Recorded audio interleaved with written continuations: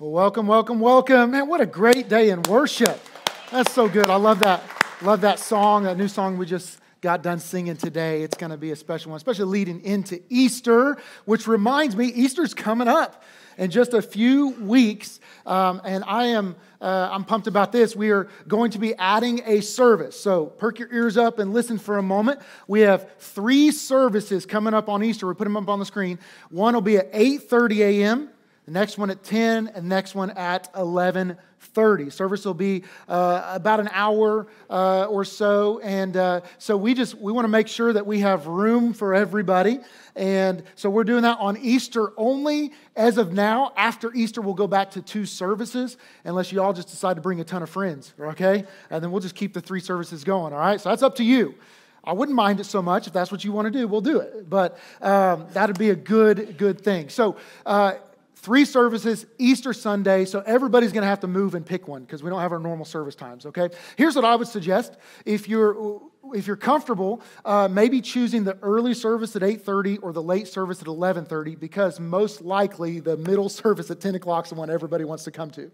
So you might choose one of those. The other thing is if you are serving on a team, we are going to need extra help on that day because we're adding a service, which means we're adding a third more people that we need serving on a team that Sunday. So if you're on a team, check with your team leader so you can make sure to get signed up to serve and attend. So here's our goal at NewPoint. We always want you to serve one, attend one, because we don't just want you pouring out every Sunday as you're serving kids or guest services or something. We want you getting poured into. So we want you to serve at a service and then get to come and worship and attend the service.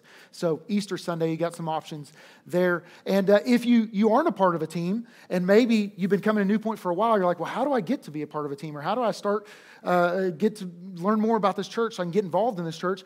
Here's your next step. Get to Growth Track. Growth Track is our one-stop shop for you to get plugged into our church.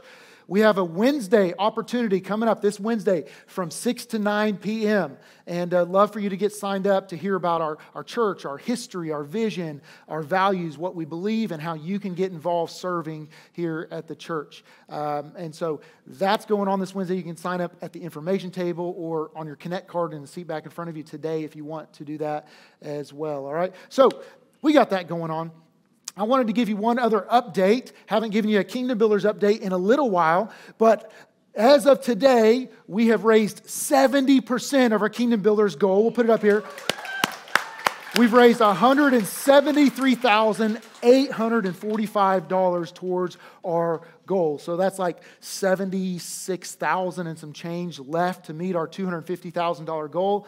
And our goal is to hit that over the next couple of months. And so go online, check out how we're using Kingdom Builders funds to invest in ministries and mission work that is local, but also all around the world. It's global too, and that's what that money is for. And I'm pumped to see where we're at. I'm also excited to see how we're going to reach the rest of this, okay? Well, that's all I got for you, all right? Let's get into the Word. You excited today about that? We're in week 5 of this series called Mindset. Kind of the main idea of this series has been that most of life's battles are won or lost in our mind long before we ever see them come to fruition in life. What I really mean by that phrase is that our actions, our words, our attitudes, our decisions that we make are all a result of a mental melee, this battle going on inside of our minds.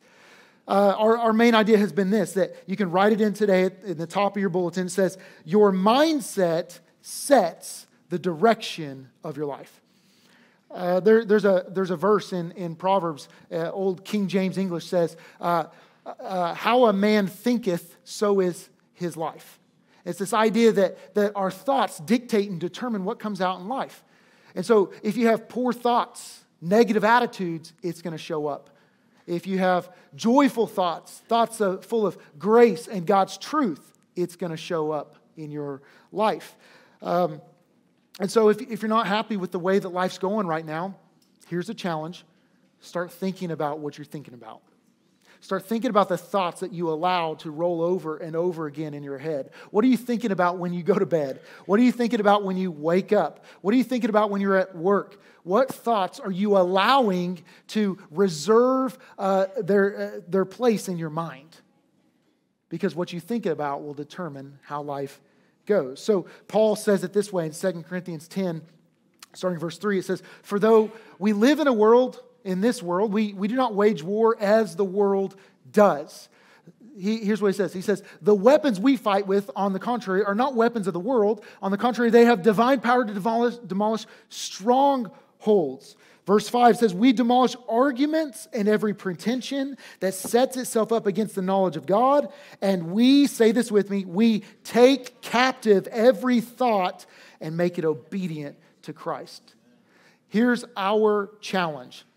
The enemy is at work against us. We have a real enemy, and he is trying to determine our thoughts so he can direct our life.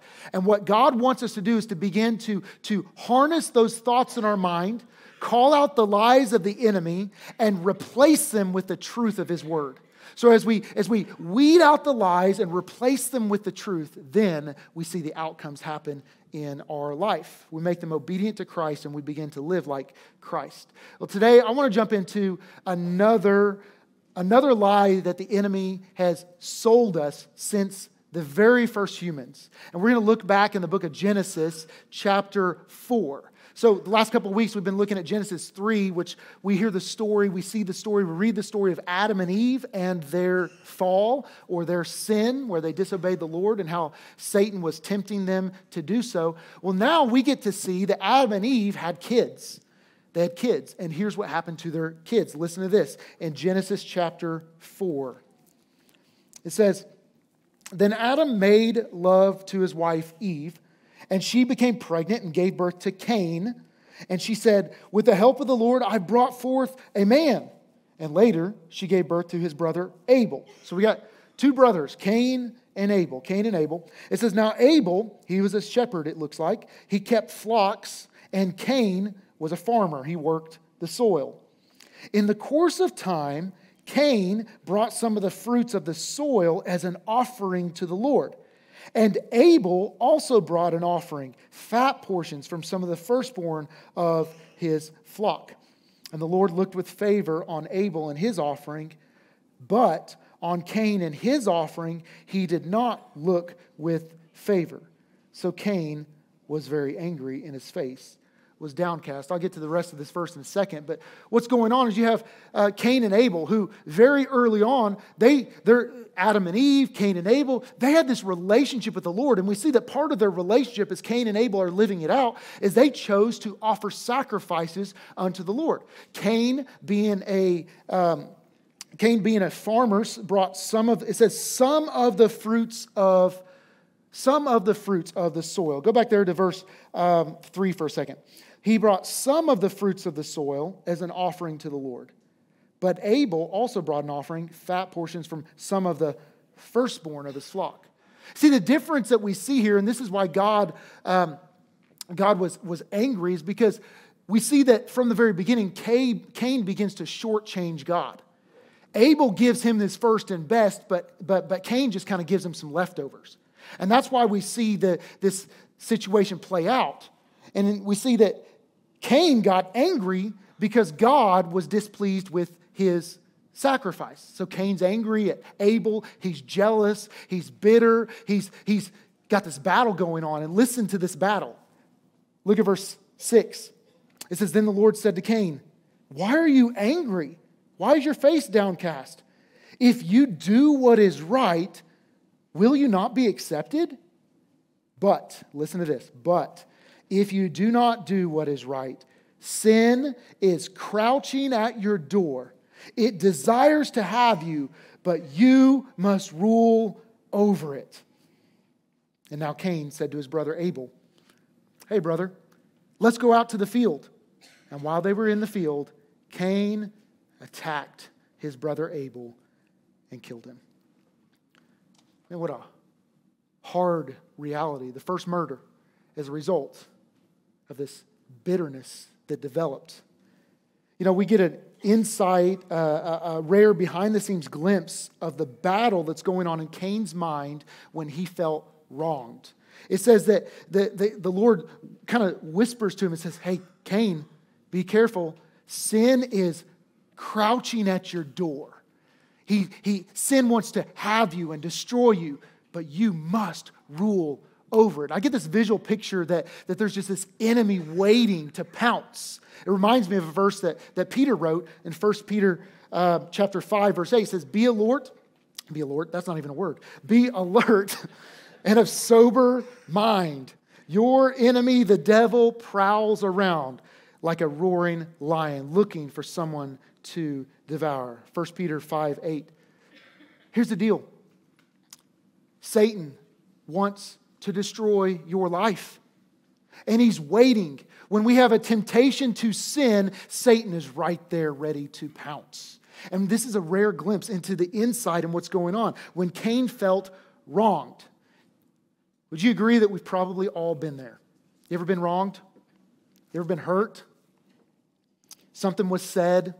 A careless action was taken. Maybe there was an unintentional hurt. Maybe there was an intentional wounding of a relationship. They knew what they were doing, and you've been hurt, or maybe you were the one that caused the hurt. For a moment, I just want to acknowledge the hurt. Hurts happen. All of us have been there from time to time. Hurts happen. Some of you are there right now. You walked through these doors, and you may have a smile on your face, but you've got a hurt in your heart. On the inside, you're broken. You're bitter. You're bruised. You don't know what to do. On the outside, you kind of think that you can just fake it till you make it. Even as I talk about this, you got names of people, situations that are coming to mind, family members maybe, co-workers, a relationship, a marriage. Maybe it's friends, or maybe not so much friends anymore. Or maybe it's even church members. And you just feel like you've got this weight on you from this hurt. In this series, we're talking about how that sometimes you can get stuck in a rut. And I think that hurts are one of those ruts that we can get stuck in. You know, picture yourself driving down an Oklahoma country dirt road, okay? And especially after a fresh rain, develop some ruts. And you got to choose your rut carefully, right? Because you're going to be in it. You're going to get stuck in it. And not only are you going to be stuck in it possibly for a while, if you don't choose your rut carefully, guess what? You're always going to go where the rut ends up. It's just going to take you where it goes, all right? So we want to get out of the ruts as quickly as we can. You know, a lot of times we get to choose the rut on a road, but when it comes to hurt, sometimes hurt chooses you. Like you didn't choose to get hurt. It just happened. It happened to you. You came out of nowhere. You weren't expecting it. It came upon you, and it hurt. And you get stuck before you know it. You get stuck. Here's the thing we're going to talk about today, though, is you may have gotten stuck in a hurt that you didn't choose, but it is our decision whether or not we stay in that rut. I believe that today that God wants to bring us out of a rut today so that we can begin to walk in freedom and in blessing. Here's a phrase I don't know if I have a note for it, but you cannot walk in bitterness. You cannot walk in blessing when you're stuck in bitterness. You cannot walk in blessing when you're stuck in bitterness. Cain was there. Cain had the warning of the Lord, and he chose bitterness over blessing. He chose to give his ear to the enemy rather than follow the words of his Father. And every single time that you and I choose bitterness, we miss out on blessing. And every time we choose bitterness, it only leads to brokenness. And this is exactly what the enemy wants. The enemy wants broken marriages and broken relationships and broken families and broken workplaces and broken friendships and broken schools and broken churches. Like the enemy wants that. And he's crouching at our door, ready to pounce at the next offense. So then we get stuck in a rut of bitterness that can last a lifetime. It can last a lifetime. Here's the main idea I want you to write in. You can be bitter or you can be better, but you can't be both. You can be bitter or you can be better, but you can't be both. Today's title, week 5 of this series, is this: bitter or better? Bitter or better? Which do you choose? Which do you choose? So how do we get out of these ruts? How do we get out of the rut of hurt that's impacting our mind, that we're stuck in this cycle? That's all we think about. We think about it at work. We think about it at home. We think about it at the restaurant. We think about it when we go to bed. We think about it when we wake up. How do we break free of the rut of hurt and bitterness? Today's main word that we're going to talk about is the word grace. Grace. Grace is how we break free. Grace. So what is grace? Let me give you a definition today. Here's what grace is. Grace is favor or kindness. Favor or kindness shown without regard to the worth or the merit of the one who receives it, and in spite of what that person deserves. Let me read that again. I think this definition is so good that we understand what grace is. Grace is favor or kindness that's shown without regard to the worth or the merit of the one who receives it, and in spite of what that person deserves. This is grace. This is grace. Today we're looking at a story also in the book of Matthew where Jesus gives us a great illustration of what grace looks like in action. Matthew chapter 18, we have this situation where Peter approaches Jesus. He's been hanging out with Jesus for probably a couple years by now. And Peter approaches Jesus with this problem. Verse 21. It says, then Peter came to Jesus and asked, Lord, how many times shall I forgive my brother or sister who sins against me? Anybody ever ask that? You feel that? Could be somebody close to you, could be a coworker, could be a friend that's maybe not so much of a friend. You're like, God, again? Seriously? How many times do I have to forgive this person? Can I just get back at him this once? Come on, just let me have one good shot. Up to 7 times, Peter says, and Jesus answered, I tell you, not 7 times, Peter, but 77 times. You know, when Peter asks this question, I can't help but think that Peter probably has a specific name in mind. Maybe it's John, I don't know. Maybe it's one of the other disciples. But he's got a name, he's got a story, he's got a person in mind. And in a sense, I think Peter is trying to get off the hook. He's like, Jesus, I hear you talking about forgiveness all the time. Yeah. But I've done that. Like 6 times, Jesus. Like, am I good? Do I have to keep forgiving? Am I good? Peter's asking that question. When can I stop forgiving? After 7 times, and Jesus says 7, 77, 777. Jesus is basically saying this. He's throwing out numbers and he's saying, you throw out a number and it's still not enough. That's his idea.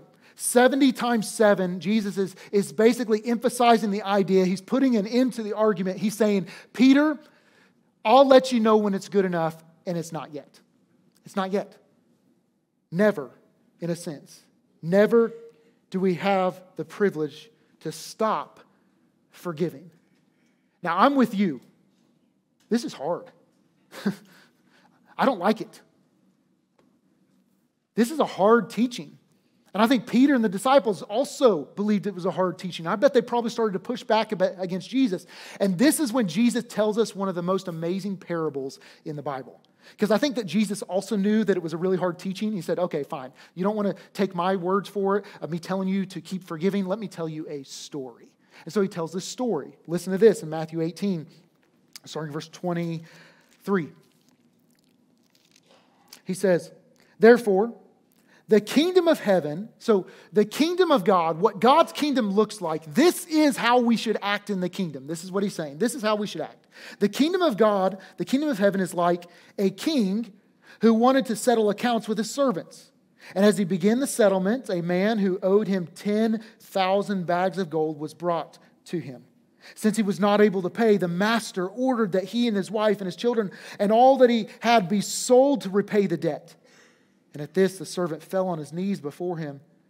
"Be patient with me," he begged, "and I'll pay back everything." The servant's master, listen to this, what did he do? He took pity on him. He canceled the debt and he let him go. Amen? But when that servant who had just been forgiven, when that servant went out, he found one of his fellow servants who owed him 100 silver coins. He grabbed him and he began to choke him. "Pay back what you owe me," he demanded. And his fellow servant fell to his knees and begged him, "Be patient with me, and I'll pay it back." But he refused. Instead, he went off and he had the man thrown into prison until he could pay the debt. And when the other servants saw what had happened, they were outraged. And they went and they told their master everything that had happened, everything this guy did. And then the master called the servant in. "You wicked servant," he said, "I canceled all the debt of yours because you begged me to. Shouldn't you have had mercy on your fellow servant just as I had on you?" In anger, his master handed him over to the jailers to be tortured until he could pay back all he owed. Verse 35, "This is how my heavenly Father will treat each of you unless you forgive your brother or sister from your heart." Man, what a tough story. One of the keys I want us to understand about grace and forgiveness today is that for us to understand what grace and forgiveness means, we first have to understand what it means to receive it first. That if you and I don't have a good picture of grace and forgiveness, there's no way that we'll be able to give grace or forgive other people very well. Do you understand the grace God's given us? Do you understand the mercy and the forgiveness? The Bible that we have is the story of God's grace. From the very beginning, Adam and Eve, their sin blew up the world, destroyed our relationship for all humanity with God. We've offended God. We've all fallen into the traps of sin, and every one of us have a responsibility for our own sin, and we've all chosen to go against our Creator. The Bible says that we all sin and we all fall short of God's glory. Our relationship with our Creator is broken, and there's nothing that you and I could ever do to ever make it right. There's no amount of good works that we could do. There's no amount of favors we could do or money we could give or a number of church services we could attend. Like, we have forever offended a holy, perfect God because we ourselves have chosen to be the masters of our own life and give God the stiff arm. We're just like, no thanks, God. I'll do it my way. And so we incur a penalty for that, a payment of death. We deserved the penalty of death because of our sin. But here's the good news. That God loved you and I so much that although we were still sinners, God loved us. And He sent His Son Jesus for us. Jesus came 2,000 years ago, lived the life we should have lived. He stepped in our place and said, "I will do what they could not." He obeyed His Heavenly Father perfectly in our place. And then Jesus voluntarily took the price that we owed God, the penalty for our sin, and He took it on Himself on the cross. That's love. That is a picture of grace. Jesus, being sinless and perfect, did not have to take our place, but yet He did because He loved you and me so much. He died on that cross, was buried in a tomb, and this is how Jesus defeated the problem of sin. He rose again. He walked out of that tomb 3 days later, declaring Himself to be Lord and Master of all. And He has the ability to give us forgiveness of sin and new life. This is the message of God's grace. This is the demonstration of God's grace. We didn't deserve it. We didn't earn it. But God showed it to us. Our forgiveness of sin, picture this in your mind. It's like we've been sentenced to life in prison for our sin. but then we've been set free. Some of you can relate to that. Maybe you can relate to this. Maybe you've been diagnosed with terminal cancer, and then you found the cure. Or maybe you can relate to this other one. Maybe you're under the weight, a pile of an infinite amount of debt. And then somebody steps up and says, I'll pay that for that person. In a sense, that's what happened to this man in the story. He owed an infinite amount of debt. 10,000 bags of gold is equivalent in today's currency to $150 million. All right? Anybody just going to pull that out and pay that debt? It's an impossible price.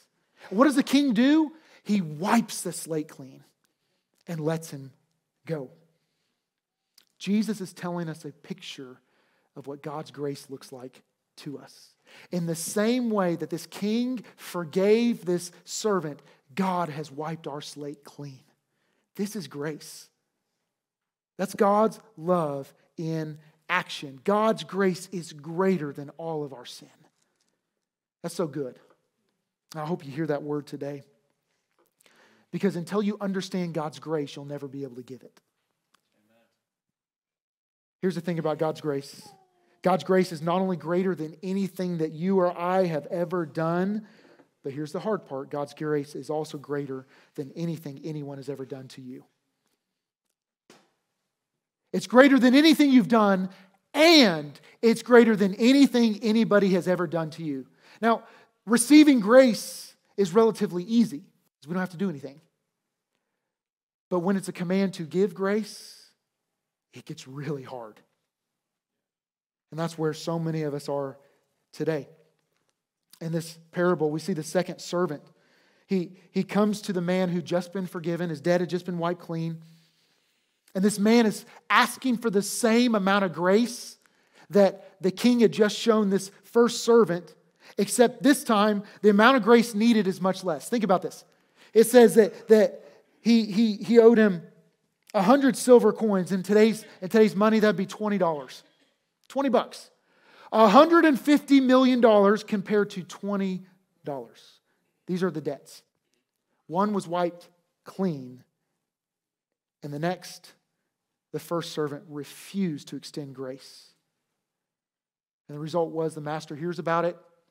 He revokes his grace, and he sticks the man in prison. Here's the message I think we need to hear today, is that when you receive grace from God, yet you withhold it from others, you get stuck in a rut of bitterness. When you receive the grace of God, thank you, Lord, I'm forgiven, I'm set free, praise God, and then you do exactly what the first servant did and you withhold it from other people around you, you immediately get stuck in a rut of bitterness. And that's what's been playing in your mind for so long.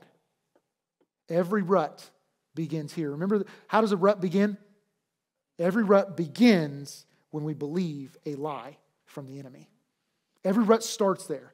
I want to very quickly, in the remaining time I have, I want to go through 3 quick lies that the enemy is speaking to you right now.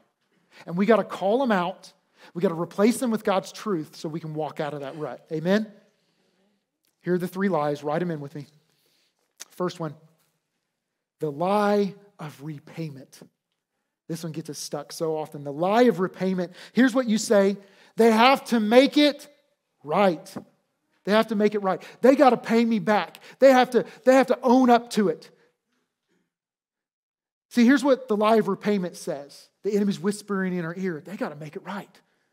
Here's what the lie does. It makes us say that forgiveness will only come after the person makes it right.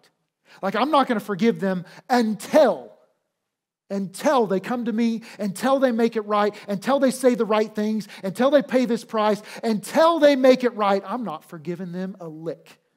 You ever got stuck there? This lie of repayment? Here's a question I want to ask you today. You need to hear this. What do you do when there's nothing and no way they could ever repay you for the hurt that they caused you? What do you do? What do you do in a situation where there's no way they even want to?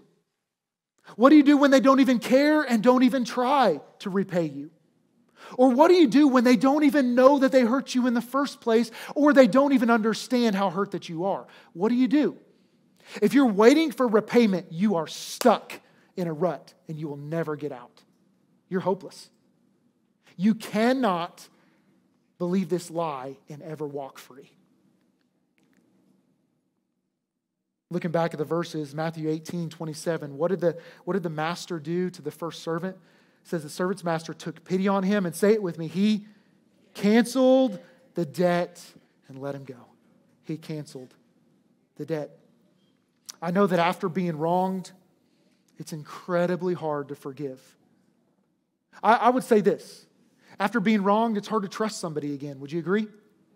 It's hard to trust somebody again. But listen to this. Trust may need to be earned, but grace is a gift to be given.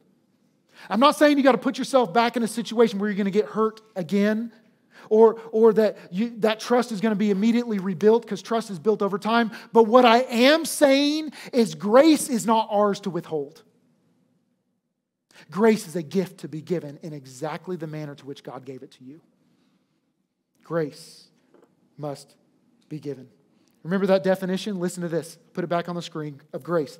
Grace is favor or kindness shown, say it with me, without regard to the worth of the merit of the one who receives it, and in spite of what that person, say it, they're not going to deserve it.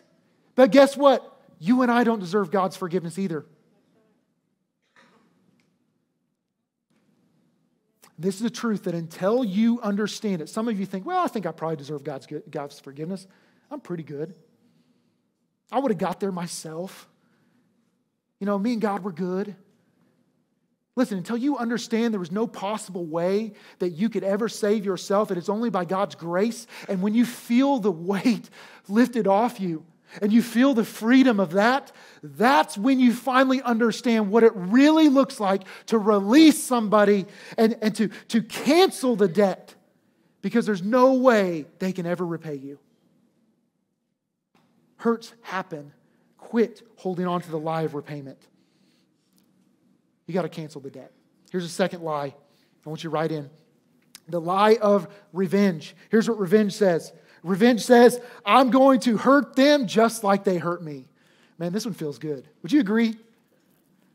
Let's just acknowledge this might be your favorite lie. It feels good to get even. It feels good to try to get ahead. It feels good in the moment. In the moment. But you're just digging yourself deeper in the rut when you believe this lie. Nobody ever really gets ahead by getting even. There's an old-time phrase that says, be careful, never wrestle with a pig, because the pig liked it and you'll just get dirty. It's this idea that you jump into the pit with a pig, that's their place. That's their game. They love that. They're baiting you. They want you there. And when you dive in and dig in, and when you try to get even and play their game, everybody gets dirty. God's trying to warn us, to tell us, don't believe this lie. Don't believe this lie. Listen to this in Romans 12:17. Romans 12:17. So what do? If we don't want to get revenge, what do? Look at this. He says, Paul writes, he says, do not repay anyone evil for evil. Some of you need to memorize that. Don't repay anyone evil for evil. Be careful to do what is right in the eyes of everyone. Here's a great verse, verse 18. If it is possible, as far as it depends on who? On you. Live at peace with everyone. You do you. You take care of you. You make sure that you are always taking the first step towards forgiveness. You are always pursuing them. You are always giving grace. You take care of you. You can't determine how they respond, but you can take care of you. He says, verse 19, do not take revenge, my dear friends, but leave room for God's wrath. For it is written, it is mine to avenge. I will repay, says the Lord. On the contrary, if your enemy is hungry, what should you do? Feed him. If he's thirsty, give him something to drink. So you're going to go the extra mile to love them well. And in doing this, you will heap burning coals on his head. I like that one. Do not be overcome with evil or by evil, but overcome evil with good. Man, what a tough truth. Going back to that story in Matthew 18, what did the master do? He not only forgave the debt, but what's the final thing it says in Matthew 18:27? It says, he canceled the debt and he let him go. He let him go. Here's a phrase I want you to write down. Grace is choosing to deal with the pain and let God deal with the person. We need to get so good at this. Grace is choosing, making a choice that I'm choosing that although I feel pain, although I am hurt, I'm not going to get revenge. I'm going to choose to let God deal with the person. Guess what? He's way better at it than you are anyway. He's way better at it. When I have conflict in my life, and I've learned over time, I've had some significant hurts in my life. When I try to fight my own battle and get even or get ahead, everything goes poorly. But when I put my best defender on the front line, and you can trust me, it's not me. When I put my best fighter on the front line, which is God, He takes care of me. Today, some of you need to do that right now. You need to remove yourself from the front line. You need to deal with the hurt that you're dealing with and let God deal with the person. Because God's the only one that can change their hearts anyway. You can't. We need to let go of the lie of revenge. Here's the final lie I want you to write in today. The lie of resentment. The lie of resentment. Here's what the lie of resentment leads to. I have the right to be bitter. Man, and sometimes it just feels good. Like, I was hurt. Legitimately, you're thinking this in your head. I was hurt. I deserve to be bitter. I deserve to be angry. I deserve to be frustrated. And this is what we say. When we feel like we've been wronged, we allow ourselves to continue to dwell on the matter. And when we dwell on the matter, it dominates our thoughts in our mind and it dominates our conversations. And when it keeps going on, it turns into unresolved bitterness and sometimes for a lifetime. Some of you have camped right there for far too long. You've allowed the enemy to take over so many years of your life because you're camping on a lie. You're camping on this lie of resentment, that it's okay to feel the way that you do. Well, you're just giving up the battle to the enemy. You're letting him run laps in your mind and destroy your life. Who's really hurt by resentment? You are. I am. Resentment is like we're trying to punish the other person by us feeling bad.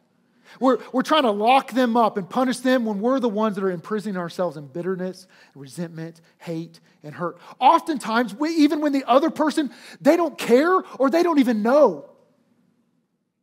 That's what's so illogical about this lie. Is we're holding on to something and they're moving on. And that's exactly where the enemy wants you, stuck in a rut of bitterness. So what do you do? What do you do when you find yourself in this rut? Let me tell you, the first step, you've got to give grace.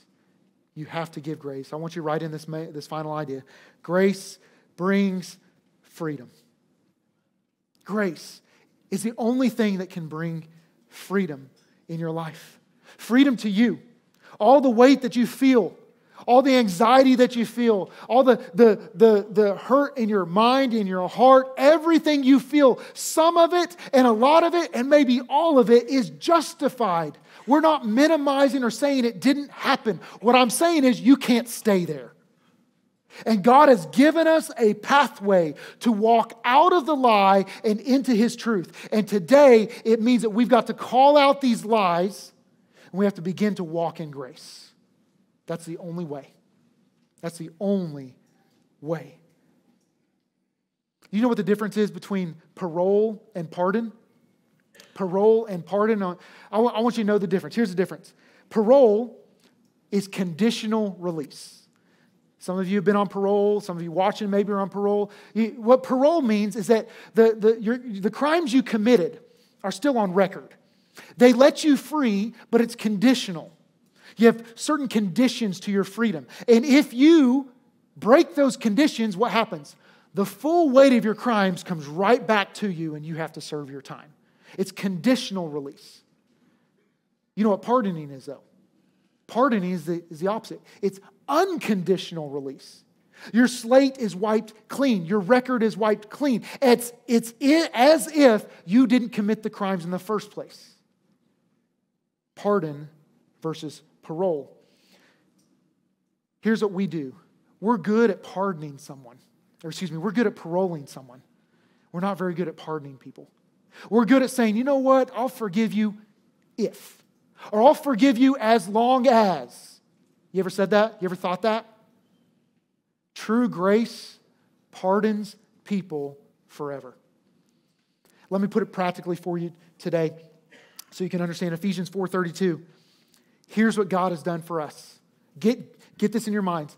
It says, be kind and compassionate to one another, forgiving each other, just as in Christ God forgave you. God does not hold on to your sin until someday later, and He's like, oh, you messed up. Wham! Throws it right back on you. God doesn't forgive us conditionally. How does He forgive us? Unconditionally. We don't deserve it. We never could earn it, and yet we've received it and been given it. And this is how God calls us to forgive others. This is grace. And it doesn't make much sense up here. I understand. But as long as you allow these lies to run in your mind, you'll never be free. You'll never be free. Practically, forgiveness looks like this today. Here's what forgiveness looks like, and I have to remind myself of this often, but here's what I do. I literally say this to myself. Forgiveness is not just saying the words, I forgive you. We can all say words. But here's what forgiveness is. It is a promise to never raise the matter up again to the offender. Anybody ever use a hurt in the past to hurt somebody more? You did that. I remember that. And you bring this hurt from the past and you open up another wound. So forgiveness is saying, I'm not going to remind, or I'm not going to bring it up again to that person. I've forgiven you, which means their slate's wiped clean. I'm not going to bring it up to you again and use it as a weapon. Here's what forgiveness also says. I'm not going to bring it up to anybody else. Doesn't it feel good to talk about your hurts with somebody else? Man, that's often how the rut gets deeper. Nothing gets better after, you know what happened to me. It doesn't get better. Now, sometimes we need to go to people for counsel. We need help to get out of the rut. But when you go to the wrong person, what do? They hand you a shovel. And they're like, oh yeah, let's get in there. Let's dig this deeper. Yeah, you deserve to feel that way. Yeah, they deserve that repayment. Yeah. And guess what? That is the voice of the enemy speaking through someone who should not be your friend. So, what does forgiveness look like practically? I'm not going to bring it up as a weapon against that person. I'm not going to talk about it with anybody else and bring it up because I need to deal with it with the person, not with everybody else. I'm not going to gossip about it, dwell on it, talk on it. Here's the third thing, and this is the one I have to remind myself about, is I'm not going to bring it up and remind myself about it. Every time, because this is the one that's really hard. Every time you remember that hurt, you feel it all over again. Every time you remind yourself of it, you feel it all over again. And guess what? You have to see behind the scenes, this is the enemy crouching at your door. Hey, Kyle, you remember that? Remember what they said? Remember what they did? Yeah, don't go to bed tonight. Just stay up all night. Yeah, remember that? Think about that. Think about that. Oh, you thinking about it. Oh, hey, it's going to feel good. Let's talk. Tell somebody. Tell somebody. That's what the enemy does. And as we remind ourselves of the hurt over and over and over and over again, the rut gets deeper. So what do? We defeat it with the truth. We say, Satan, you cannot have my mind. God, because of your grace, I have allowed that grace to flow through me to this other person. And I freed them. They're forgiven. They're set free. Today's the day of freedom. I want you to stand on your feet for a moment. For so many of us, freedom is right there. It's right there. You have a choice. I have a choice to believe the lies or to walk in truth. You cannot walk in blessing when you're stuck in bitterness. I want to show you a picture real quick as we close. This is a picture of an Indian, a South Indian monkey trap. This is the simplest invention. It is a coconut that they make a small hole in, and they place something inside of it to bait the monkey. He can slip his hand in. He can slip his hand out, but he doesn't. They tie this coconut to a tree or to a stake, and he slips his hand in. He grabs what's in there, and then he can't pull his hand out. It's the simplest trap. And if the monkey just realized if he just let go, he could slide his hand out. But he doesn't. This is a picture of you and I. The enemy has us trapped. And you and I think as long as we hold on to it, we're somehow getting better. You're not. You're trapped. Today's the day to let go. As long as you hold on to bitterness, you cannot walk in blessing. You cannot walk in freedom. I want you to bow your heads with me for a second and respond to what God's doing in this place. God, right now, there are so many of us today that we're latching on, we're holding on. God, we won't let go. We've allowed our ears to hear the enemy, and we're neglecting the voice of our Father. God, you've told us and you've warned us that the enemy is right there. God, today we declare to you that we're done. That we're done harboring bitterness. We're done harboring resentment. God, we're done believing the lies. We're done. And right here, right now in this moment, we let go. We release to you. Maybe as I speak and as I pray over you today, maybe today is a visible sign. You just want to open your hands and up to the Lord, palms up, and say, God, I let go. Maybe for some of you, you need to come and maybe get closer to the stage just as a sign of forgiveness or of letting go. God, I'm going forward. I'm letting go. I'm praying over this. I'm giving it to you. God, today, with open hands and open hearts, we let go.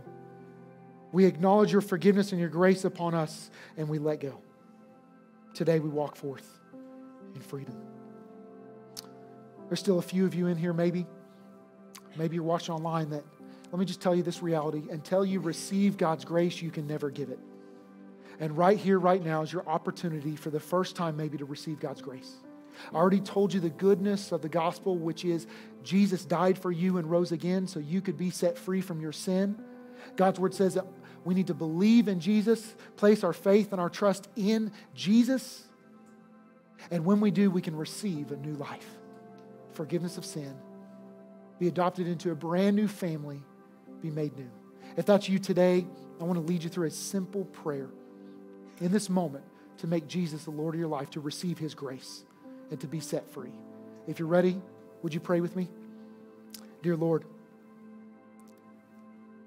I know you created me and you love me, but God, I've never received your grace. I have sin in my life and I need your forgiveness. Jesus, I believe in you, that you died for me and you rose again. Jesus, come into my life. Forgive me of my sin. Make me brand new. Jesus, today, I'm all yours. Set me free. Thank you, Jesus, for saving me. Amen. Amen. Let's celebrate anybody who made that decision.